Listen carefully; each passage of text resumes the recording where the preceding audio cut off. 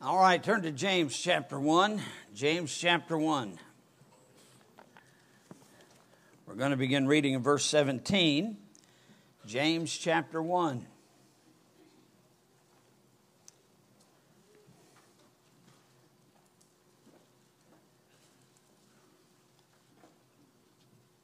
And the scripture says, every good gift and every perfect gift is from above, and cometh down from the Father of lights, with whom is no variableness, neither shadow of turning.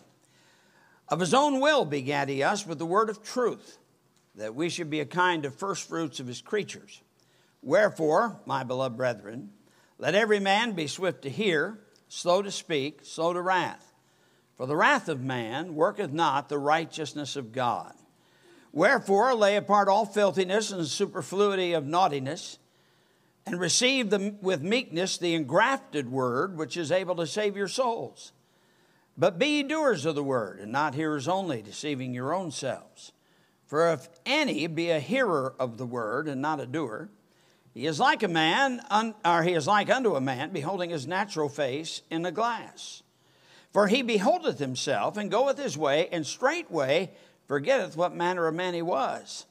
But whoso looketh into the perfect law of liberty, and continueth therein, he, being not a forgetful hearer, but a doer of the work, this man shall be blessed in his deed.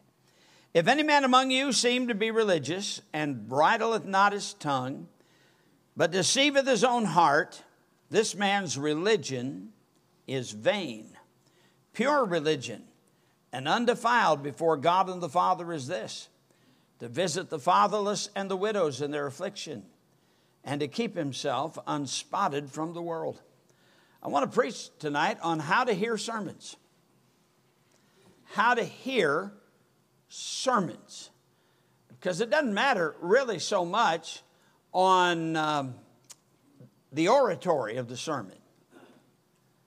What matters as to whether or not anything really of importance is done is whether or not people hear it. If you don't hear it, you don't get it, then it's not helped you a bit. We need to get it, and we'll be talking about that tonight. Father, we come to you in Jesus' name. I do pray, Father, that the Spirit of God would speak to our hearts and challenge us tonight on this matter. We are going to give an account for not just the things that we have said, but the things that we have heard, whether we were paying attention or not. Lord, I pray tonight that we would realize the importance of hearing the Word of God. And we'll thank you for what you do. In Jesus' name we pray. Amen. Somebody has observed that God gave man 2 ears and 1 mouth because it's twice as important that he hears what is being said than he just adds to the noise. You realize the word preach or preaching is referred to 175 times in our Bible. But hearing is referred to, hear or hearer is referred to 1,500 times. God wants us to hear his word. He even tells us in Romans 10:17, faith cometh by what? Hearing. And hearing by what? The word of God. But we have to be willing to pay attention. I want you to look at just a couple of admonitions. Go over to the book of Matthew, chapter 13. Matthew chapter 13. Now, Matthew chapter 13 is the parable chapter. Jesus tells a number of parables of the kingdom. But it's some of the things that he has to say between the parables that you need to get as well. Notice, for instance, beginning in verse 11. It says, and he answered and said unto them, because it is given unto you to know the mysteries of the kingdom of heaven, but to them it is not given. For whosoever hath, to him shall be given, and he shall have more abundance. But whosoever hath not, from him shall be taken away even that he hath. Therefore speak I to them in parables, because they seeing see not, and hearing they hear not, neither do they understand. And in them is fulfilled the prophecy of Esaias, which saith, by hearing ye shall hear, and shall not understand, and seeing ye shall see, and shall not perceive. For this people's heart is waxed gross, and their ears are dull of hearing, And their eyes they have closed, lest at any time they should see with their eyes and hear with their ears, and should understand with their heart, and should be converted, and I should heal them. But blessed are your eyes, for they see, and your ears, for they hear. For verily I say unto you that many prophets and righteous men have desired to see those things which ye see, and have not seen them, and to hear those things which ye hear, and have not heard them. And then he says, hear ye therefore the parable of the sower. If you don't listen on purpose, you will miss it. Go over to the book of Revelation, chapter 2. Revelation, chapter 2, the last book in our New Testament. Of course, chapters 2 or 3, we have the letters of the 7 churches of Asia Minor. The author of these letters is Jesus Christ himself, trying to get a message across to his churches.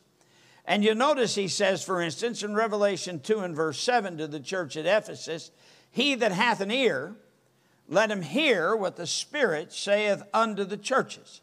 You go down to verse 11. He that hath an ear, let him hear what the Spirit saith unto the churches.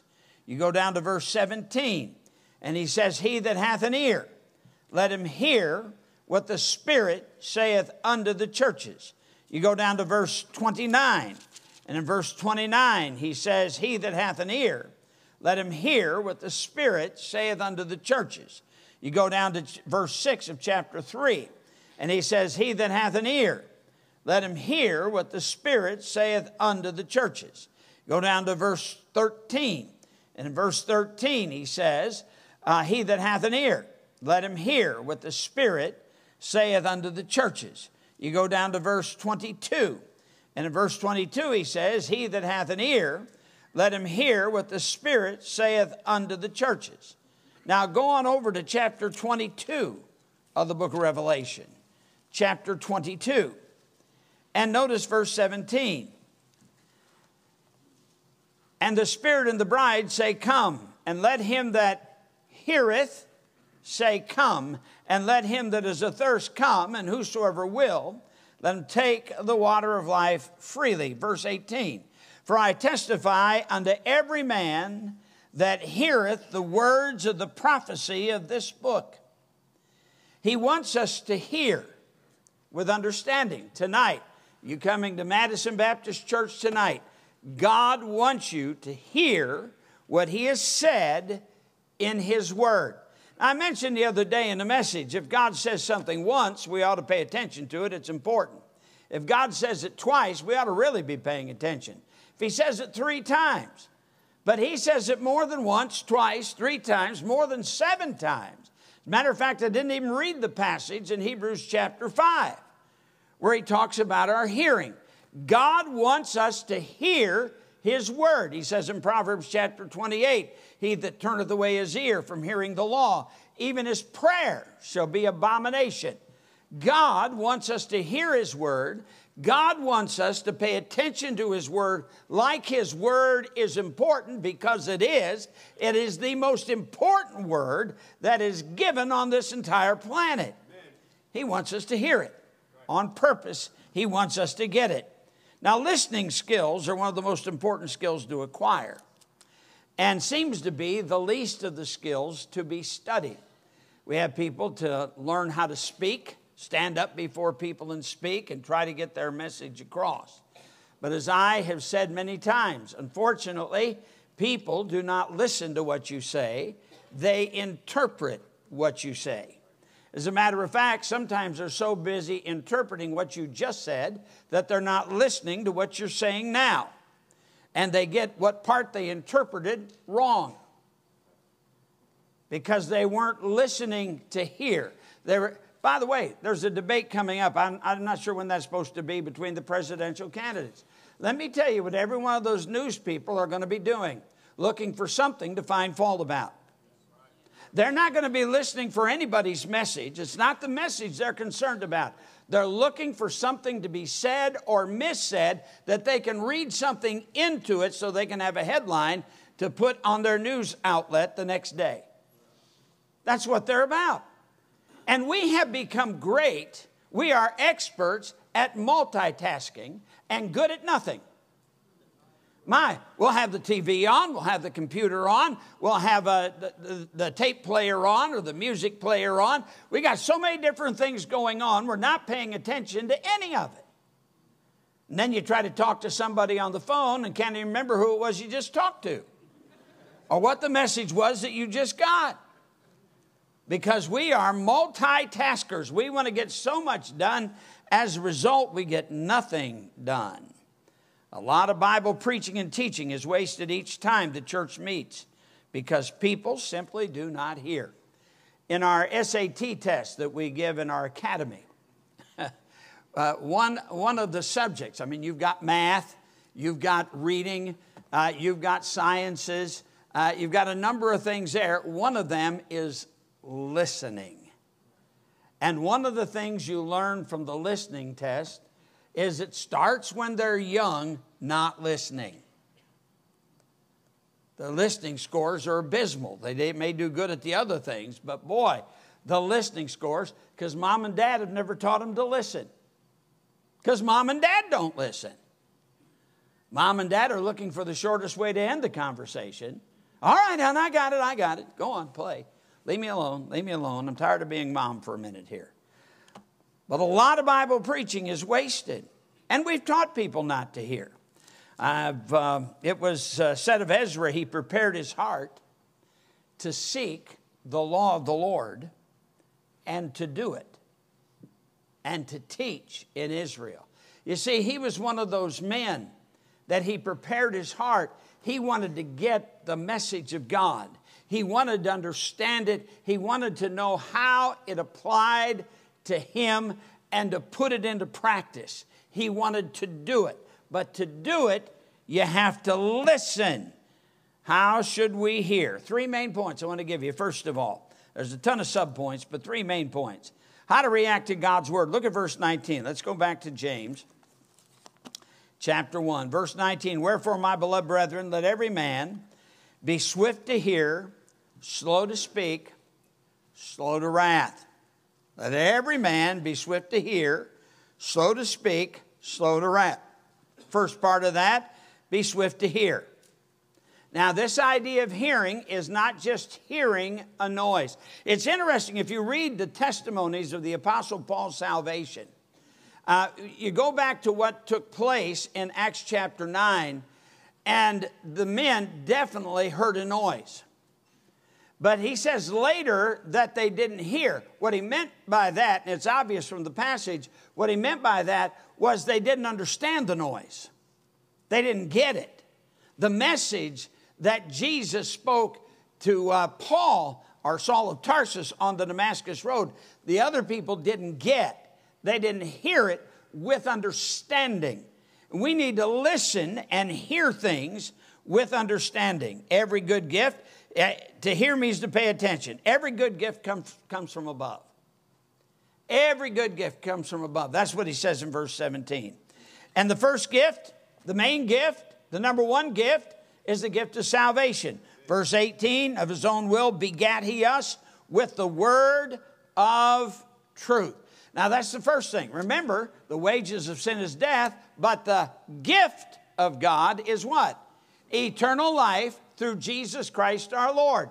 That's the most important gift right there that God can give. So it also means to listen with intention. You have to make up your mind to listen with the purpose of, what does this mean to me? What would this require me to do to obey when I'm just hearing in the Word of God? As I said already, we become experts at doing 3 or 4 things at a time and become masters of nothing. I know when I especially listen to the Spanish, because my Spanish is not that good, I have to listen on purpose. I mean, I have to listen on purpose. I start out trying to catch key words to hopefully give me the context of what's being said, but I'm listening on purpose because I want to get the message. I mean, if they're talking to me and I get one word, but if I miss one word, I might end up responding to something totally different than what I was thinking they were talking about. And I don't like to have to keep saying, huh? Huh? I'm sorry. No entiendo nada. No puedo pensar rápidamente. Es imposible. That's it. No more.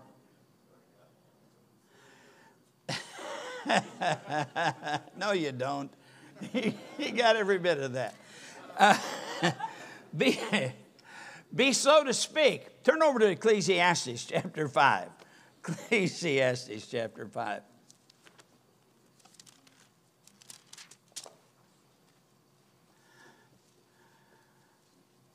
He says, keep thy foot when thou goest to the house of God, and be more ready to what? Hear than to give the sacrifice of fools, for they consider not that they do evil. You see, we need to understand, we go to church, we're going to have to give an account for what we hear. And if we're not hearing to understand, and therefore we don't change, we don't obey it, we don't do what we're supposed to, we're still going to give an account for the fact that we heard it. We can't say, Lord, you didn't provide it for me. It's, I wasn't listening. I wasn't paying attention. And that's a shame. Boy, that shouldn't be like that. But notice he goes on. Be not rash with thy mouth, and let not thine heart be hasty to utter anything before God. For God is in heaven, and thou upon earth. Therefore let thy words be few. We got to comment on everything. I think one of the hardest things to teach, especially the young fellas, is just shut up and listen. I'm sorry, I was a young fella once, and I'm an old fella. And I find we still have some of that problem in us. You know what I mean? We hear somebody talking, and we're trying to think of how we're supposed to respond before we're even done hearing what they have to say. And just shut up and listen. Just listen. Form your thoughts after they're done. You don't have to jump in right as soon as the speaking stops. Think about it. Listen to it. Listen on purpose. Be slow to speak. The sacrifice of fools talked about here are those who simply go. They don't get anything from anything because they're not there to get anything. They're there to put in their required time in church. When we should be here to hear what the Spirit of God has to say to us through His Word. He wants us to get it. The Spirit of God wrote it. The Spirit of God lives inside of us. He wants us to get His Word. He wasn't doing it for His well-being. He was doing it for ours. And He expects us to listen. And then He makes the interesting statement back here in verse 1. For He says, be swift to hear, slow to speak, slow to wrath. Boy, we're easy to get mad. We're easy to find offense. Somebody talks about something that happened. Somebody said, no, it wasn't quite like that. How does an angry person respond? Are you calling me a liar? The word never came out of my lips. I mean, if I thought it was as serious as you lying and not just being mistaken, I'd have called you a liar. I didn't call you a liar. You want to start something? Slow to wrath.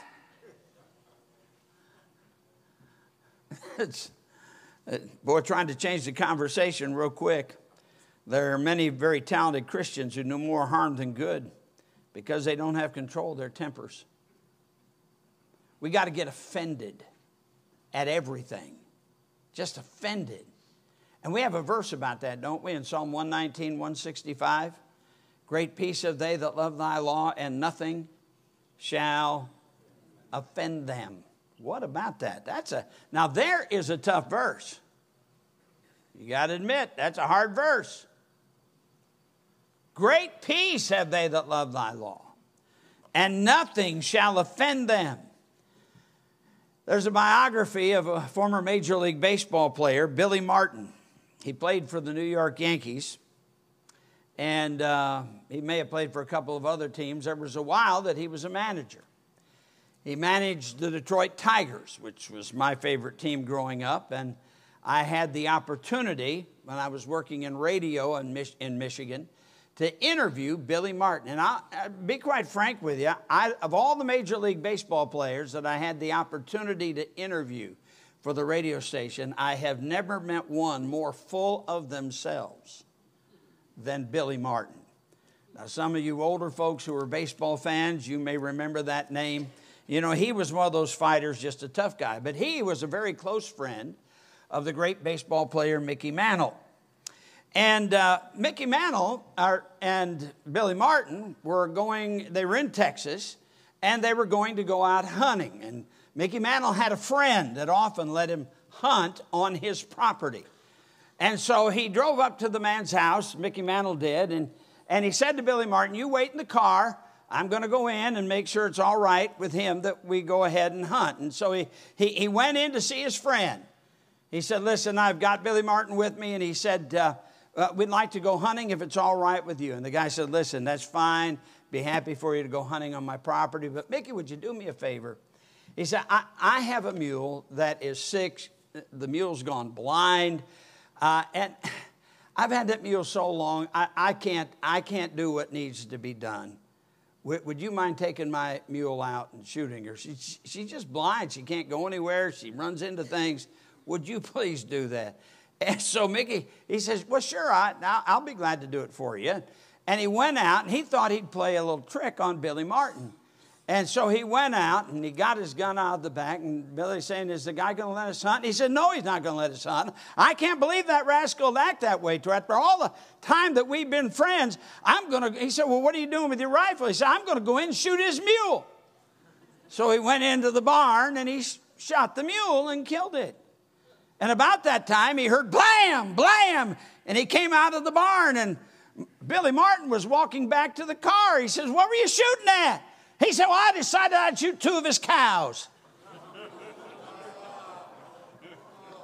Now, that's in Billy Martin's biography, which is probably like the internet. It's got to be true. But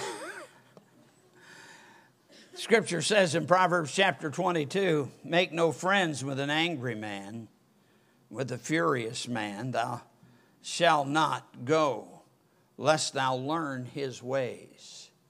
You better be careful who you hang around. You hang around angry people, and it won't be long you'll be one yourself. That's the way it works.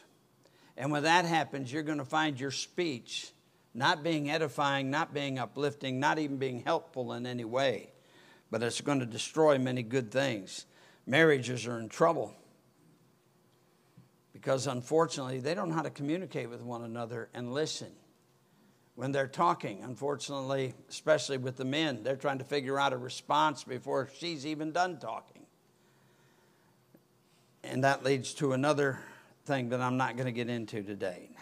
How to receive the word. How should we receive the word? Let's get back to James, verse 21. He says, wherefore lay apart all filthiness and superfluity of naughtiness, and receive with meekness the engrafted word, which is able to save your souls. There are many things in the Bible that we don't understand. And that's because there are many things that we cannot understand. The Bible says in Deuteronomy 29:29, the secret things belong unto the Lord our God, but the things which are revealed belong unto us and to our children forever, that we may do all the words of this law. We need to be able to tell the difference between that which God clearly says and that which God doesn't say clearly for a reason. Let me give you an example. When I went to Bible college, I had one teacher in the seminary that taught very plainly that the sons of God in Genesis chapter 6, the sons of God were definitely, no doubt about it, were angels. No doubt about it. As a matter of fact, I had that teacher, he was asked the question. It was systematic theology is what it was. Systematic theology. We had this big book by Hodges. Big book, very small print that we had to go through. And he was asked the question, can a person be an effective pastor without knowing systematic theology? He said, absolutely not. And then we spent a week on whether or not the sons of God were angels or simply the line of Cain. Which were they? Well, then I had another teacher. His name was Dr. Barrett. And he proved conclusively that the sons of God could not have been angels. Both these were professors in the seminary. You say, what are they, preacher? I don't have a clue, and I don't much care. It doesn't affect my life one way or another. And I know guys, they think they've got all those things figured out. And now, I think, I know, but I may not know, and I think that's one of those questions that when we get to heaven, a lot of us are going, oh, why didn't we get that? That wasn't that hard. But the secret things belong unto the Lord our God. And the things which are revealed belong unto us and our children forever. Now get this, that we may do all the words of this law. God's more concerned about how we treat the things that it clearly says. Because if you're not going to take the things he clearly says as he says them, then you're really going to get messed up on the secret things. Just don't worry about it. It's not important. Now, he tells us we're not going to know when Jesus is coming back. But when he comes back, we'll know it then. But we're not going to know ahead of time when he comes back. And yet people write all kinds of books predicting when Jesus is coming back. But nobody knows. God says nobody knows. Except God. God knows. I hope he comes back tonight. But I had an evangelist that was out of the college I went to that proved conclusively that Jesus had to come back in 1981 because the planets were aligning in the solar system in 1982. And the things that were going to take place on the earth, earthquakes and all kinds of things, 1982 was going to be, they lined up with the very things that will take place in the first year of the tribulation in chapter 6 of the book of Revelation. And on top of that, Israel became a nation in 1948. And Jesus said, this generation shall not pass till all these things be fulfilled. Well, a generation was 40 years. 1948, 40 years. 1988, 7 years before that, you're going to have it's got to be the rapture. 1981. He had a trip to the Holy Land planned in 1982. He had to cancel that and reschedule it for 1981 so he could get it in. You see how ridiculous this gets? When you deal with things that God doesn't tell us, but the things that he has told us, we're going to give an account for those things. No, we'd much rather spend time with all this other stuff. You know, the numerology stuff. Do you know numerology proves the King James Bible? I don't need to know the numbers. I believe it's God's word. You don't have to prove it to me. And I don't think God used numerology to prove it either. Now, what if he did? Well, then I'm just slow. My math may be bad, but hey, my trust was right. This is God's word. And that's what counts. God's word is God's word. Hallelujah. That's good stuff right there. Thank you, Mike. All right. But understand this. You take a first grader. Most first graders do not understand algebra. Do you know why? They're first graders. That's why they can't understand it. They're alive, they're students, but they don't understand algebra. I know ninth graders that don't understand algebra. As a matter of fact, I know some who got their high school diplomas and they still don't understand algebra. Now, they probably could if they studied it, but they're not going to study it. They're out of school. They don't want that to be covered again. And that's okay, and they can have a successful life without knowing algebra. We get that. But there's a point. It's one thing that they're not going to even try to understand it. It's another thing if they're so young that they don't have the proper foundations laid to have a grasp and their mind is not ready for algebra yet, they can't. Do you realize if you just got saved, there's a whole bunch of this stuff you can't understand yet. You're going to have to grow. Desire the sincere milk of the word that you may grow thereby. We got to grow. So you get in his word, you study his word, you read the Bible, you spend time in it every day. The more you read it, the more you're going to understand it. The more you're going to see things that you didn't see before as you read it. We want someone to teach us everything. Well, get in it and read it, study to show thyself approved unto God, a workman and needed not to be ashamed, rightly dividing the word of truth. But if you're going to study the word of God, please do me a favor. Don't go to the commentaries first. Just get in the Bible. What does it say? He wrote it for you to get it. So just whatever he said, he's right. If you can't understand what he wrote yet, don't worry about it. It'll come. Just keep reading. Just keep reading. Just keep reading. I tell you, you want to get a good handle on the book of Revelation? Read the Old Testament. It's amazing how much of the Old Testament is referred to in the book of the Revelation. You don't need somebody's book on Revelation. What you need is the book on Revelation. God's book on Revelation. That's what will help you. Too many times the commentators, I found this out. I've got a bunch of commentaries in my office. And the really difficult verses, that's why you have commentaries. But then you open up the commentary, he doesn't cover it either. He didn't understand it yet when he was writing the book. So I might as well just get back to the scripture and say it'll come when God opens up my understanding. We'll get it. Listen. He said, for instance, take lost people. The Bible says in 1 Corinthians 2:15, the natural man receiveth not the things concerning the Spirit of God, for their foolishness unto them. I lost the verse. I don't normally lose it in the middle of the verse. But 2:15, but let's see, verse 14. But the natural man receiveth not the things of the Spirit of God, for their foolishness unto him, neither can he know them, because they are spiritually discerned. There are things in this book that a lost man cannot understand. And as long as he's lost, he won't understand it. Now, he can understand Jesus being born. He can understand he was born of a virgin. He can understand facts that he was born in Bethlehem. He can understand that. But there's other things he's never going to understand till he gets saved.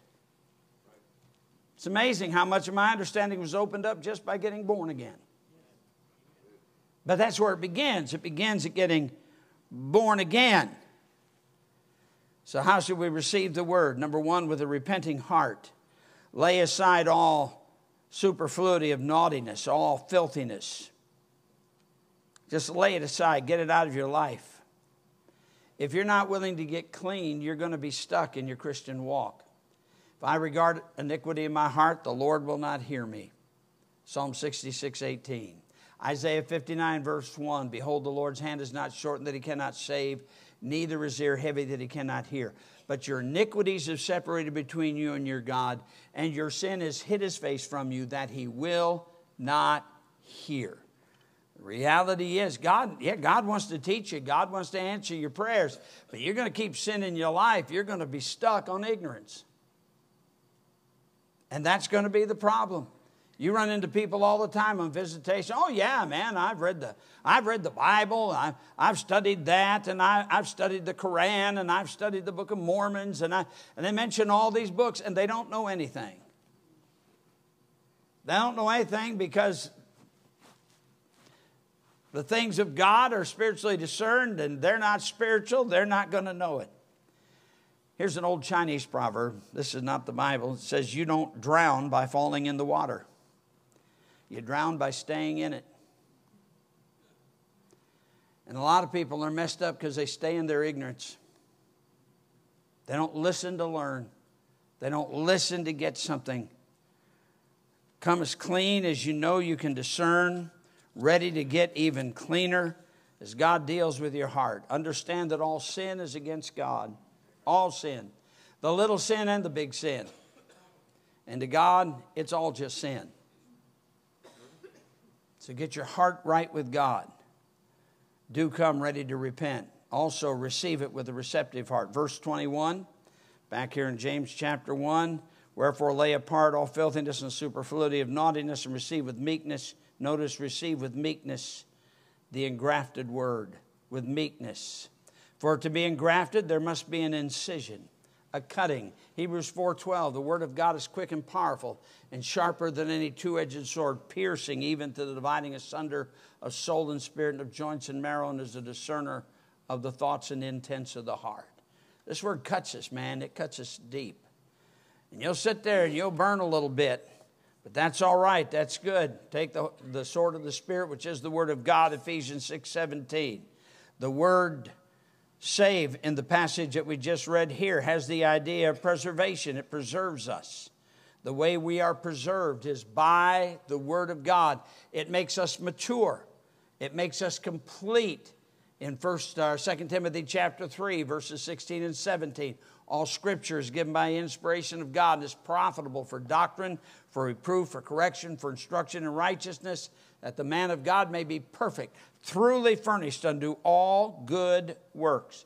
The difference between the wise man and the foolish man in Matthew chapter 7, beginning in verse 24. The wise man heard the word of God and did it.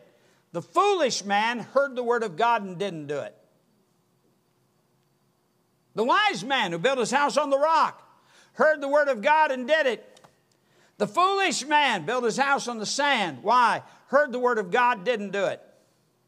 Both of them had all the storms of life. Who stood? Who stood in the storms? The one who heard the word of God and did it. That ought to be our emphasis. To hear the word of God, obey it, do it. Hey, but I'm saved by grace. I don't need to obey the word of God. No, but building your house on the sands isn't going to make for a successful home life. Yeah, you're still saved by grace, but you're the one sowing the destruction of your home, the destruction of your life, by not taking the word of God to obey it. So you obey it, you make examination of yourself, verses 26 and 27. If any man among you seem to be religious and bridleth not his tongue, but deceiveth his own heart, this man religion is vain. Pure religion and undefiled before God and the Father is this. Then he tells us what to do, and besides visiting the fatherless and widows, but keeping yourself unspotted from the world. The reality is the world is looking for people who live their faith, because it's what they see you live is what they truly believe you believe. There are a lot of people, they can talk all day. Oh, yeah, I'm a Christian, but they don't live it. And you see, you're not living it to go to heaven, but since you are going to heaven, you are, if you're saved, you ought to live like it so people can see your faith in action. So when people look at you, what is it that they see? When they see your daily walk, when they see you, for instance, at work, do you take part in some of the smutty jokes that they tell? Do you sit there and laugh while they're being told? Well, what does that say about your faith? Oh, that reminded you of an old joke you heard, and now you go and tell it. What does that tell them about your faith? You go out to Walmart. How you dress, how you act. What does that tell them about your faith? Where you're at. I mean, we live in a society that I believe is looking for some real people. Some real people who are what they say they believe, that they're living it. For that, we need to hear the word of God on purpose. Live it to allow it to change our lives. Let's pray. Father, we come to you in Jesus' sweet name. And I pray you'd challenge our hearts, challenge our lives tonight. Dear God, please do a work in us. And Father, we'll thank you for it in Jesus' name.